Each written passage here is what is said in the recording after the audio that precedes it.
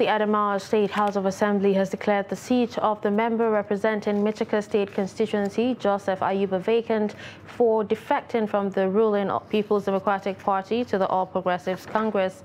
During Wednesday's plenary, presided by the Speaker of the House, Aminu Iya Abbas, the House, citing Section 109, subsection 1G of the Constitution, declared the seat of the lawmaker vacant by virtue of leaving his party under whose crest he was elected.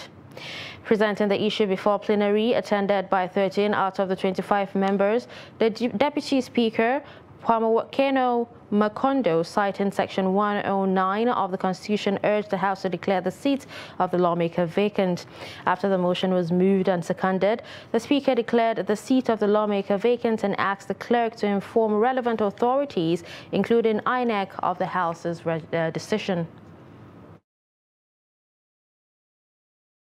Last Saturday, the 23rd of this month, he has declared publicly to leave PDP to APC.